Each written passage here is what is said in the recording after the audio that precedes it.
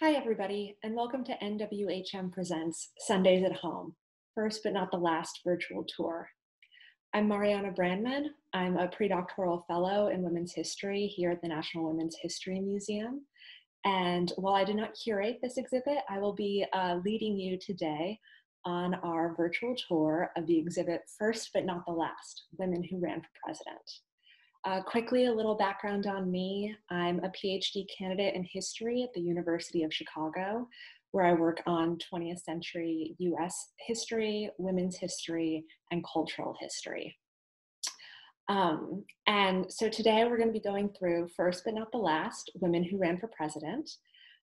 First, I want to mention that this exhibit was developed and curated by Elizabeth L. Moore, who's a former director of program at NWHM, and Ashley Calloway, a former NWHM intern back in 2016. So I'm going to be going through it today, adding a little bit of updated material at the end. And really, I'm here to provide some extra context, color, and just additional background information. Unfortunately, I won't be able to cover everybody in the exhibit in this program, but I will be focusing generally on earlier candidates, since this is a history program, and as I think we're all a little more familiar with the more recent candidates. I also won't be reading slide by slide or noting every photo or illustration, but I will try to hit on all the highlights here today. So with that, thank you for joining us, and I'll get right into it. First, I want to mention some of the themes that we're going to see as we go through this exhibit today. First, that is a theme of personal experience, that all these women who ran for president over the last century plus, many of them really based their advocacy work on issues with which they had firsthand experience, whether that was due to their being female, their racial or ethnic background, personal circumstances, say being widowed or a single parent, that they really just brought that experience into their work. This, I think, isn't that surprising, considering that they're coming from an outsider status and not, the typical elite white male presidential candidates that we've had so much through our history. And with that personal experience, they also brought a lot of effective grassroots campaigning and really connected with voters on a personal level to advance their political careers. The second major theme is this idea of not towing the party line. So these politicians often did not adhere to what the party wanted them to do or say. They often acted more independently than party leaders, usually male party leaders or colleagues, really wanted them to. So in some cases, they even had leadership or members of their own parties working against them. So while we'll see candidates here from major parties, minor parties, third parties, independents, even the candidates we're looking at who were working within the major party system, you can't simply call them part of the machine. They really were struggling against it at the same time. I also just want to note that we're going to cover a lot of firsts in this tour of this exhibit. There's the first woman to run, the first woman to run on a major party ticket, first woman of color to run, first to appear on every ballot. So those distinctions get pretty fine and nuanced. So I just want to kind of preface that, as it may seem a little confusing as we go through each person, but there just were a lot of firsts by these pioneering women. And so with that, I'm going to get to the first slide here, where we see a suffrage handbill entitled 12 Reasons Why Women Should Vote.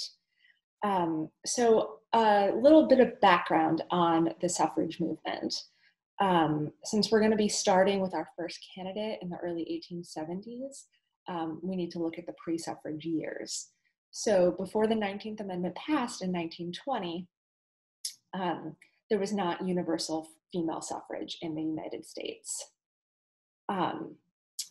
So what we do have is the very first women's suffrage in the United States actually happens right around the time of the founding. It was this kind of blip on the radar. And what we have was enfranchised property holding widows in New Jersey. It was kind of this aberration where they could vote early on. Sadly, those voting rights did not last for long, but that is the kind of fun factoid of the first one. Then really it starts with Wyoming, first state to grant suffrage to women in 1869. This is part of a general trend of the West offering suffrage to women, or rather women, being able to claim suffrage in the West earlier than the East. It was really a westward to eastward movement. And that's mainly because of the demographic issues that you see at the time, where there were lots of men, mostly single men in the West at this time, and states really wanted to encourage women to come out to, offset the lopsided demographics. And so suffrage was used as a lure to get single women to come out to the West. Then for the next 50 years, what you have is really the state-by-state system. And that goes until 1920, when the 19th Amendment passes, and that mandates suffrage on a federal level for all women in the United States.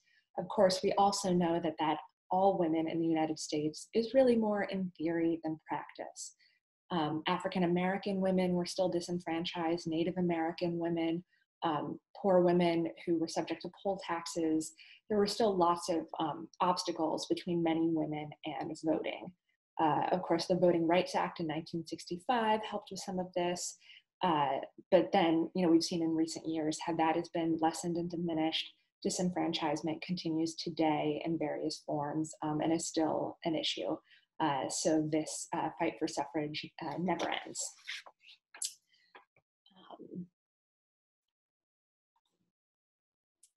Okay, and with that, we'll start with the first woman to run for president in the United States. This is Victoria Claflin Woodhull. She would run for president in 1872. So Victoria Woodhull was just quite a character. She came from, quote, a wildly dysfunctional family of carnival and conman types. She suffered sexual and economic exploitation in her youth, sadly, and we would see her later on try to fight against some of these issues. She was known to be beautiful and charming, very much the opposite of the dreary, unattractive, unfeminine image that anti-suffragists pushed on suffragists at the time. I think we could compare this to, say, the image of Gloria Steinem during the height of the second wave of feminism in the 1970s, where she very much fit into conventional beauty standards, and that kind of upset the stereotype of feminists as unattractive, dreary, masculine, etc.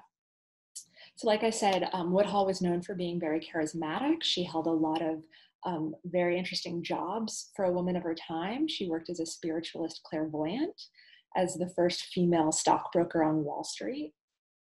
She and her sister were actually backed by Cornelius Vanderbilt, one of the most powerful men on Wall Street at the time. She and her sister also ran a radical weekly newspaper together called Woodhull and Claflin's Review.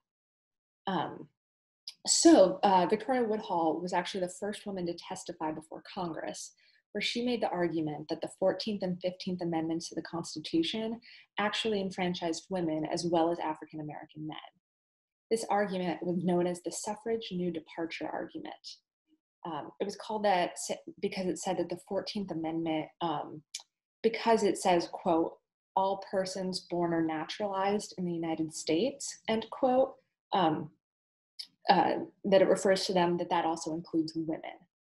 Now, this argument was tricky to make because Section 2 of the 14th Amendment actually talks about penalties for abridging the right to vote of male citizens. So right in the next section, you have this reference to men rather than women. Now, Victoria Woodhull and other suffragists at the time urged women to test the interpretation of this argument by registering and voting in upcoming elections. So Victoria Woodhull was the first woman to declare herself a presidential candidate. She announced her run on April 2nd, 1870, by sending in a notice that we can see here into the New York Herald newspaper. The other suffrage new departure tactic was pressuring Congress to issue a declaration of this new expansive reading of the 14th and 15th Amendments to include female suffrage and to make it known nationwide. Now, Woodhull anticipated that by doing this, it would result in the enfranchisement of women who would then be a voting bloc for her and help her win the presidency when she ran in 1872. So Woodhull represented the Equal Rights Party. Her platform included issues like an 8-hour workday, liberal divorce laws, and social welfare programs. Ironically, Woodhull's main disqualification for running for president was not her gender, but her age. She was only 34 at the time, when you must be 35. Another interesting fact about this election, the Equal Rights Party actually nominated Frederick Douglass as the vice presidential candidate, but he did not acknowledge this nomination in any way. He did not take part in the convention. He actually endorsed the incumbent Republican president, Ulysses S. Grant. So like other women's rights activists of the era, Woodhull attacked the double standard that penalized women and not men for sexual activity. But unlike others from that time period, she wanted more sexual freedom for women, not less for men. She was a proponent of free love, which meant both the lessening of state involvement in marriage and divorce and the rejection of monogamy in favor of multiple partners. It's helpful to know here at this time, the mid to late 19th century, women were gaining some rights within marriage, but it was mostly related to owning their own property. Whereas previously marriage had been set up on the coverture model, wherein a woman, when she gets married, all her property or wages automatically becomes property of her husband. This is loosening that system. And so it is a step forward for women, but it's also, you have to note that this was really done because it was also in the, to the advantage of men who, for various reasons at different times, might want their daughters or sisters, etc., to be able to hold family property. So it's a step forward but cautious at the same time. So that is Victoria Woodhull. Yes, quite the character. I recommend learning even more about her if you can. Next, we have Belva Ann Lockwood. She would run for president in 1884. So Belva Lockwood part volunteered and was half drafted as the candidate for the Equal Rights Party in 1884. She stated, quote, "We shall never have equal rights until we take them, nor respect until we command it." So Lockwood, by the age of 27, she was already a widowed mother, but she still graduated with honors from Genesee College, which would later become part of Syracuse University. She then moved to Washington, D.C., where she married Ezekiel Lockwood, and near the age of 40, decided that she wanted to attend law school and pursue a career in law. So it was challenging to find a law school that would admit her at the time, but she did, going to a school that would eventually become part of George Washington University's law school, and was admitted to the bar in the District of Columbia. But after she was admitted, she was still refused the right to practice law before the Supreme Court because of her sex. So her reaction to it was to spend several years energetically lobbying a bill through Congress that would change this law. And in 1879, she was successful and then became the first woman to practice law before the United States Supreme Court. So as you can see from this illustration here, her campaign for president was mocked by many, but despite that, she campaigned across the country, drew large crowds, and was wisely pointed out that there was nothing in the Constitution that prevented her from running for president. She was a natural born citizen, over the age of 35, and a resident of the United States. As she put it, "I cannot vote, but I can be voted for." So Lockwood claimed to have received over 4,700 votes in 9 states and felt that her candidacy was a resounding success. She ran again in 1888, but with less acclaim and notoriety. And sadly, Lockwood passed away in 1917, just 3 years before women won the right to vote in presidential elections. Now, I'd like to pause here briefly and mention one of a few candidates that I will be bringing into this virtual tour who are not in the exhibit itself. And there's various reasons why they may have been left out that we'll get into, but the first of which is Charlotta Spears Bass. She would run for vice president in 1952, the first African-American woman to do so. First, I encourage you to take a look at her biography on the National Women's History Museum website. I actually wrote it recently. So Bass was a longtime editor of the African-American newspaper, the California Eagle. She was a journalist, activist, politician, and fought fervently for civil rights for African-Americans. A longtime Republican, she was a director in Wendell Willkie' 1940 presidential campaign, but she just grew too frustrated with the second-class treatment of African-Americans in the party. And she was also dissatisfied with both parties' treatment of African-Americans and women. And so due to that frustration after that 1940 experience, she became an independent and helped to found the Independent Progressive Party of California. She then ran for Congress twice, as well as Los Angeles City Council between 1944 and 1950. Those campaigns were unsuccessful. But in 1951, she retired from the newspaper, sold it, moved to New York, got involved with the Progressive Party there. And in 1952 was named as the vice presidential candidate for the Progressive Party's ticket. California attorney Vincent Hallinan was the presidential nominee. They campaigned widely on a platform of civil rights, decent jobs, peace, and equality, but won only 0.2% of the popular vote. So presumably Bass was excluded from the exhibit because she was a vice presidential candidate, but she's also been left out of the narrative of political history quite a bit. She actually was just featured in the New York Times Overlook No More series, where she got an obituary there. It's a great read. The Unladylike Project just did a phenomenal video about her life story and her influence on African-American women in journalism.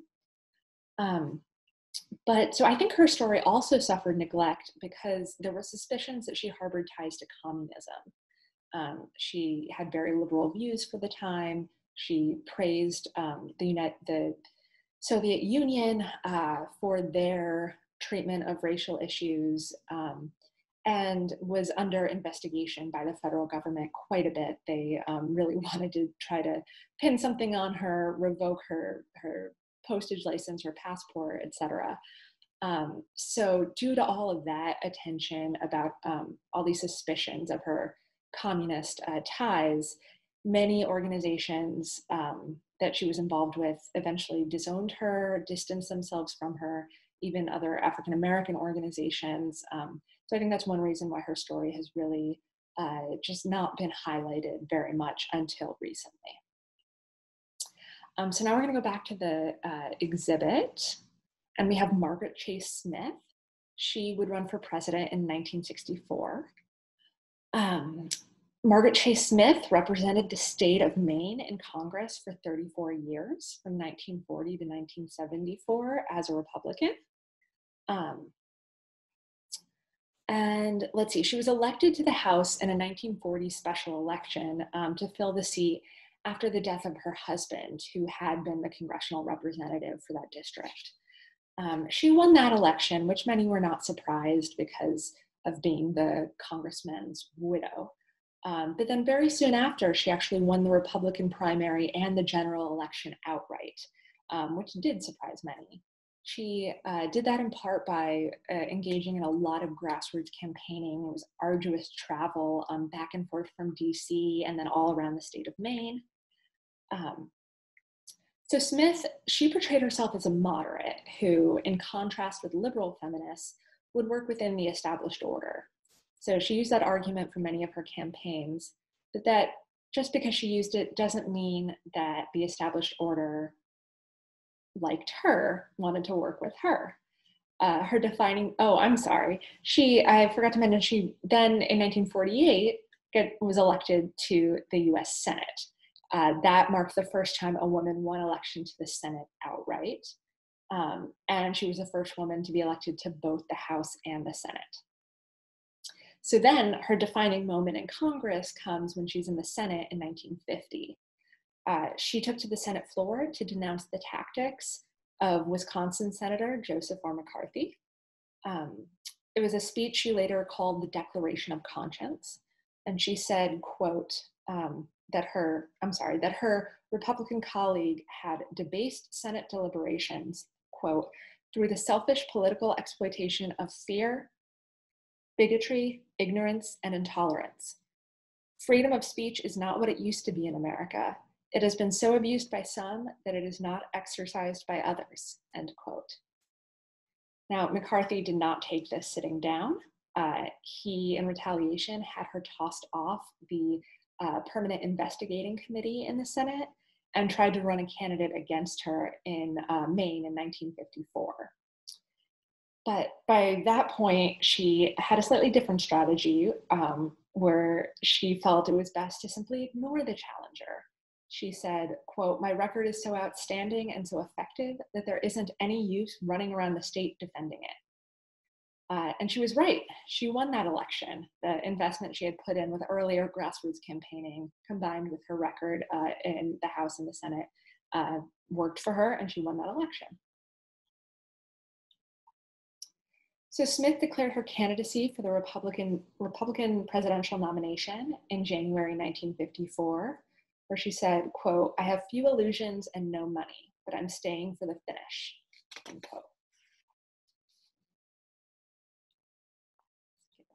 Here. So with her 27 delegates at the 1964 Republican Convention, she was the first woman considered for nomination for president by a major party. But of course, Barry Goldwater emerged from that convention as the party's candidate, and he eventually lost to the Democrat Lyndon B. Johnson.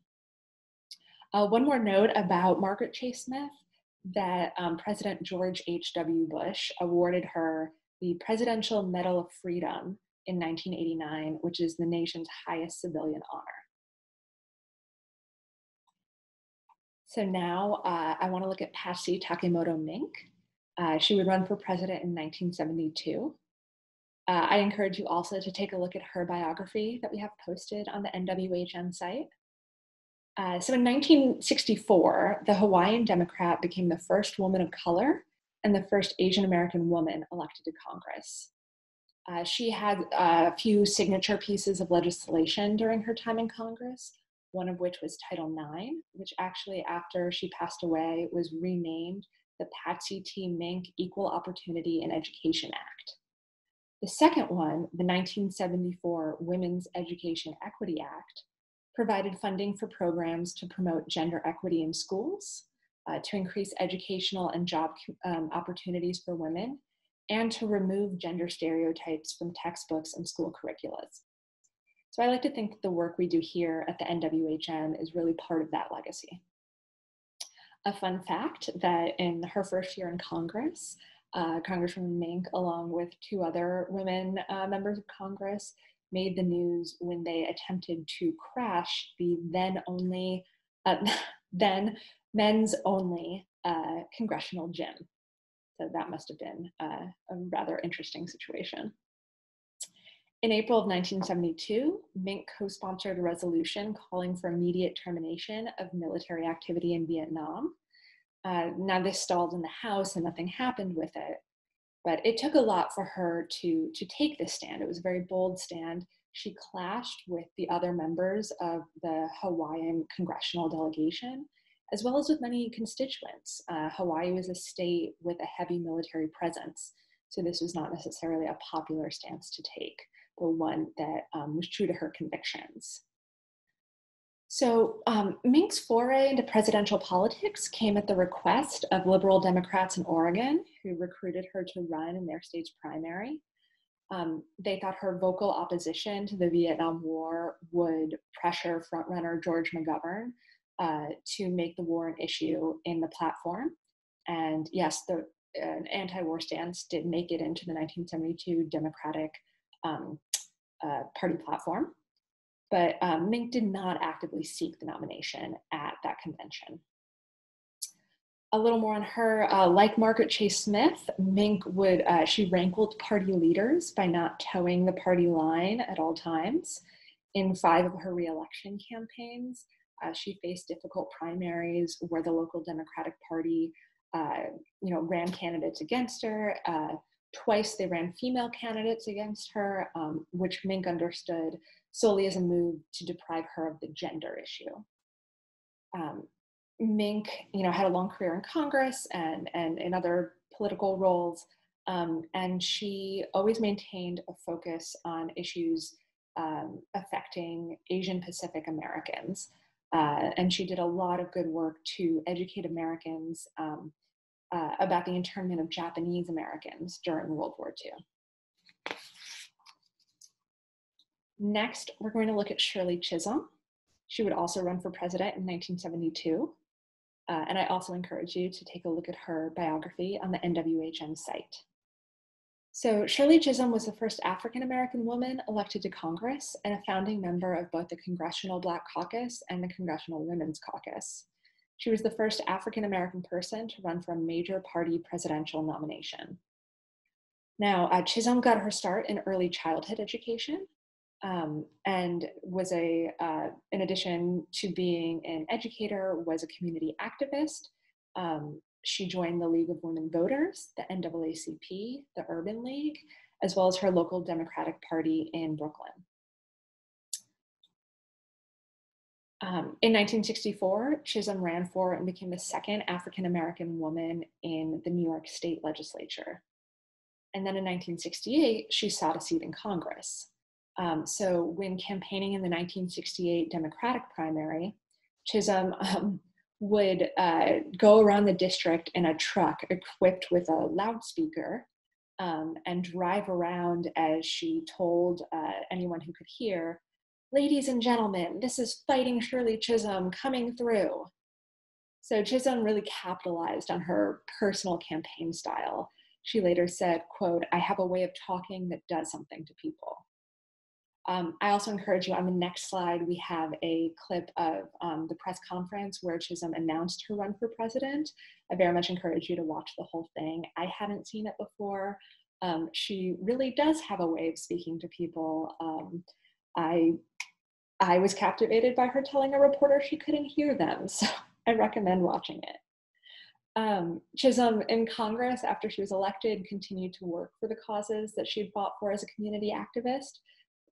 Causes like federal funding for daycare, guaranteed annual income for families, and education funding. She was also known at times for criticizing Democratic leadership in Congress just as much as she did the Republicans in the White House. So her 1972 quest for the Democratic presidential nomination was largely symbolic, undertaken to demonstrate the party's failure to adequately represent the interests of women, African Americans, and the working class.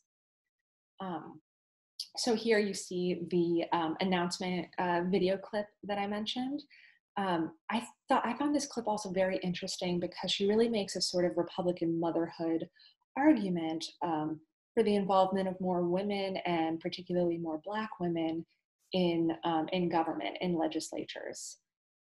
She said, quote, "I happen to believe that there are certain aspects of legislation that probably will be given much more attention if they had more women's voices. Daycare services, mental services, social services," end quote, basically anything having to do with human resources. So this is an argument that we see Republican motherhood from the time of the founding of the United States onward, and it's about how it's this idea that women are uniquely suited to participate in government because of their role as domestic caretakers, as mothers, that they can better take care of their home by being involved in government, that they could teach their sons how to be, good and upright citizens. But it does change over time, whereas early on it had a lot to do with this innate disposition of women and their kind of natural moral superiority to men, then it tends to shift and become more about the experience that women have, experience knowing what it's like in the home, what their children need. And so I think by the time we get to Chisholm's announcement here, you're seeing something that's based much more in personal experience rather than an innate disposition on the part of women. But it's still a really interesting through line that you can trace.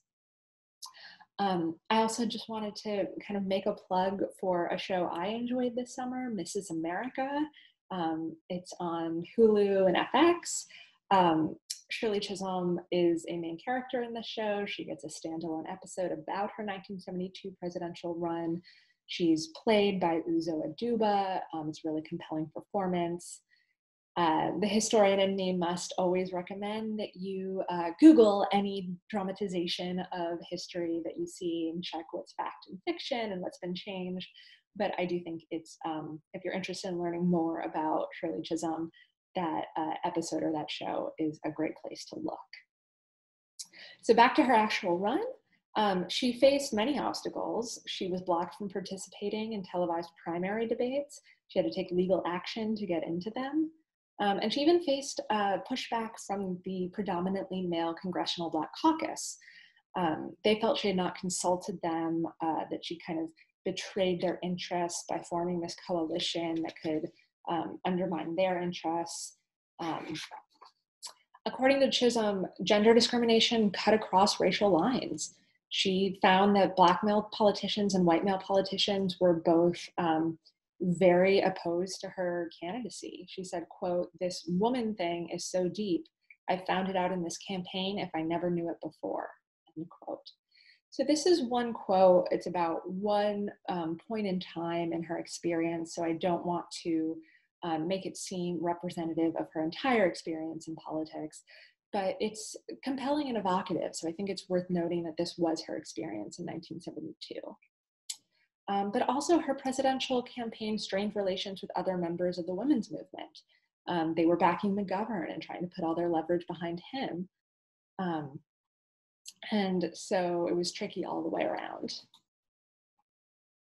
So the DNC ultimately selected George McGovern as the nominee, but I also think it's worth noting that in 1974, a Gallup poll listed Shirley Chisholm as one of the top 10 most admired women in America. And of her legacy, Chisholm said, quote, "I want to be remembered as a woman who dared to be a catalyst of change." Okay, so next we have Ellen McCormick. She would run for president in 1976. She was a housewife from Long Island who decided to run for president just 3 years after the US Supreme Court's Roe v. Wade decision on abortion. That was 1973. She ran, in her words, quote, "to defend the unborn child." So she ran in the Democratic primary. She was the first woman to qualify as a candidate for federal financing and also for Secret Service protection. So she used that federal financing to fund many of the ads like we see here with her pro-life, anti-choice position. So it's also important to know that 1976 was the first year that stances on abortion appeared in the Republican and Democratic Party platforms. Republicans supported a constitutional amendment to overturn Roe v. Wade, while Democrats were against such an amendment, but they did acknowledge ethical and religious concerns toward the issue. So after the election, she led the formation of the Right to Life Party, where she worked on that constitutional amendment to reverse Roe v. Wade. She also ran for president in 1980 and appeared on the ballot in 3 states then. She told the media in 1976, quote, "The feminists have convinced politicians they represent all women. But I am a woman too. I differ with some of their beliefs. I believe in childcare for the poor, but I don't favor childcare for the middle class. I think we are teaching working mothers it is more prestigious to work than to be home with their children," end quote. So here we see her worldview. It was also very much a part of the worldview of those behind the Stop ERA movement to prevent the passage of the Equal Rights Amendment. And these were people who felt that the traditional role of wife and mother was really being demeaned by the women's rights movement and threatened by something like the ERA and the decision in Roe v. Wade. And so these are two important threads in the rise of conservatism in the late 20th century and onward.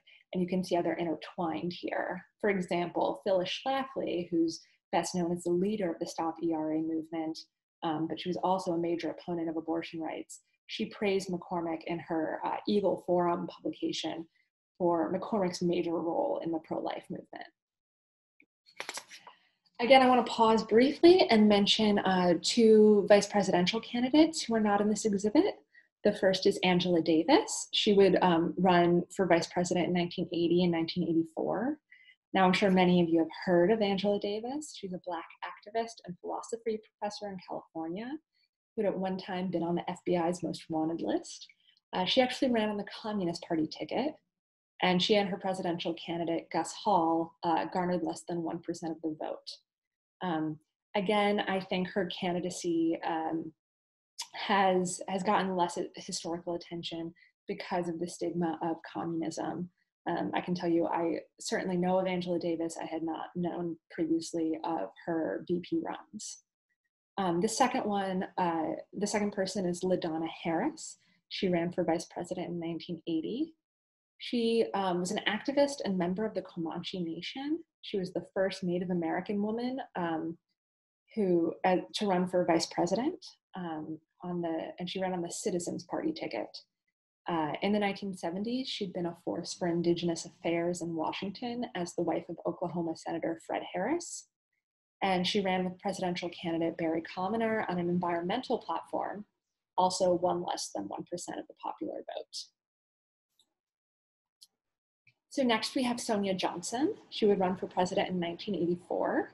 She was a traditional Mormon housewife, mother of 4 children. She then basically came to decide that she did not agree with the Mormon Church's stance on the Equal Rights Amendment. And she said so vocally, especially to Virginia legislators considering the issue. She was a Virginia resident at the time, and she organized a group called Mormons for ERA. In 1979, Johnson, a 5th-generation Mormon, was excommunicated from the church for spreading false doctrine. So she really experienced consequences from taking this stand.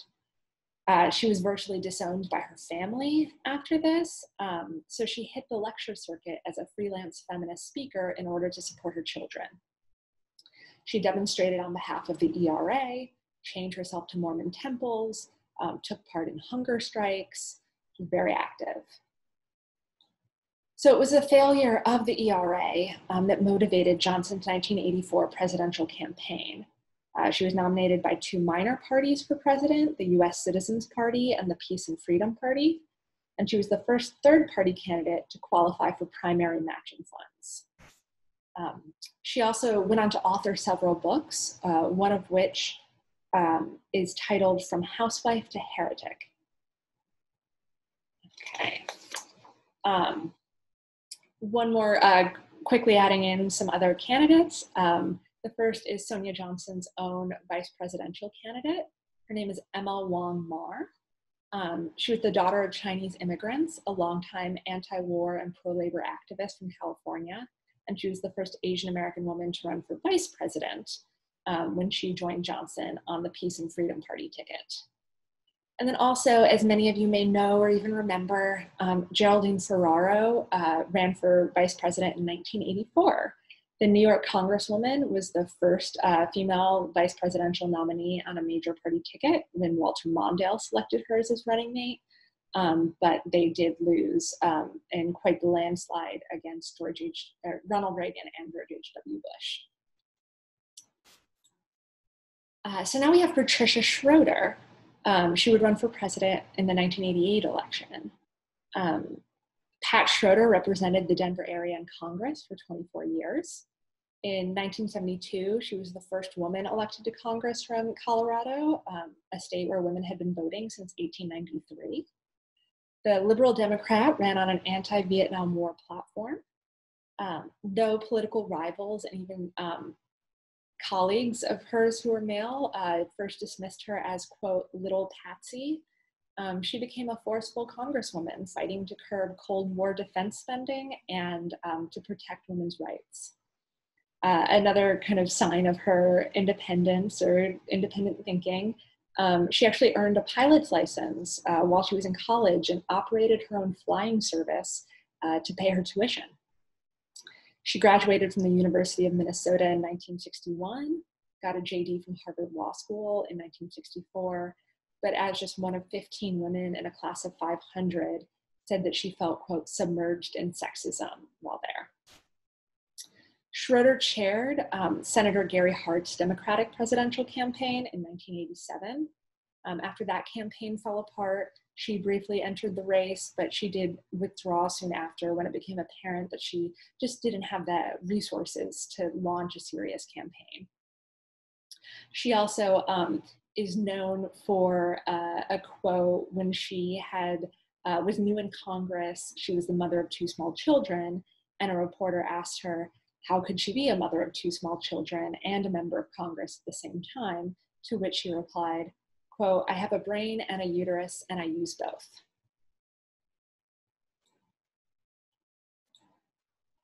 So now we'll move to Lenora B. Fulani.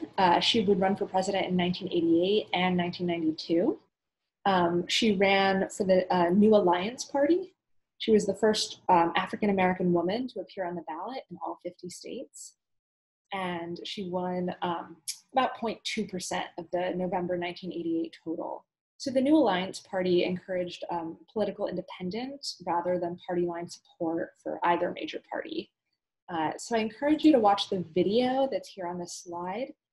She strongly just encourages people to vote independently to show that the 2-party system is not working for the American people. Next, we have Carol Moseley Braun.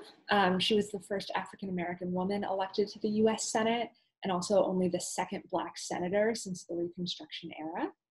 She served 1 term from 1992 to 1999. She was motivated to run in part by the Supreme Court nomination hearings for Justice Clarence Thomas in 1991, when many American women were upset by the treatment of the woman who accused him of sexual harassment, lawyer and law professor Anita Hill. And so 1992 then ushered in an unprecedented wave of women into Congress, so it was called the Year of the Woman.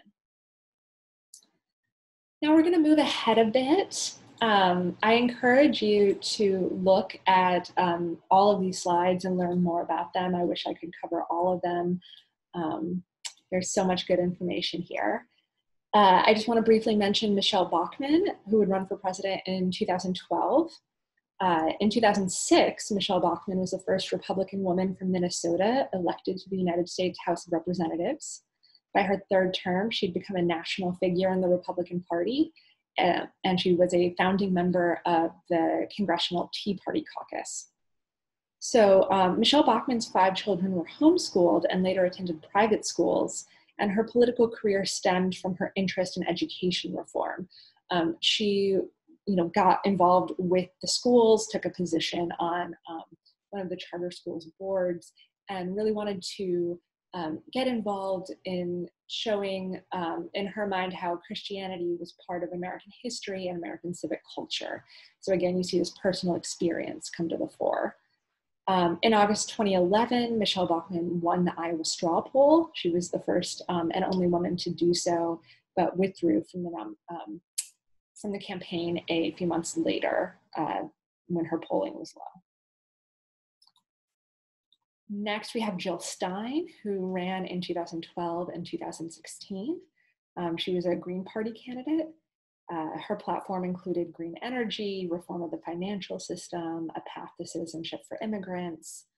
And in 1998, actually, Stein went from being a small town doctor to an environmental activist when she joined the fight to shut down the so-called Filthy 5 coal plants in Massachusetts. Again, you see that personal experience come to mind. Jill Stein said, quote, "The biggest waste of your vote is to vote for either of the corporate political parties," end quote. So here you see her stance in line with that of Lenora Fulani's several years earlier. And now I'm going to skip ahead again, and we get to Hillary Rodham Clinton, who would run for president in 2008 and 2016. I also encourage you to take a look at her biography on the NWHM website.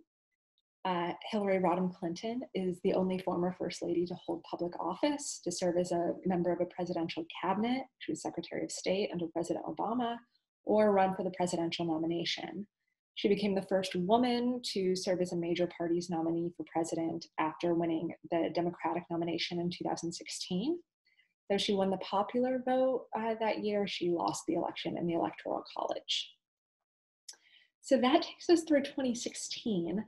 I do just briefly want to mention about the unprecedented numbers of female candidates that ran in the 2020 election that's going on right now.